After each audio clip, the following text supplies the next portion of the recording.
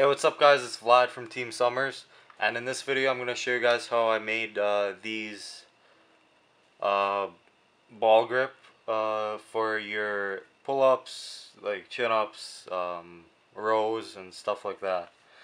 So the way I did it is, it's pretty simple. I took baseballs, I drilled a hole in the middle. Then I took these bolts that have a loop at the end, put it through. Obviously, the drill has to be the same size as the bolt. I drilled a hole through in the middle, and then I put this through. I put a washer at the end here so that it stays in place. Put another washer in the end here.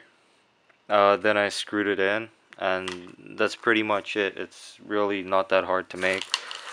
Then I took a chain connector, I connected it to a chain, and then you just put it around wherever you want to use it.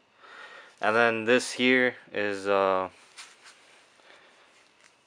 bit easier on the grip. It's smaller, it's easier to hold on to.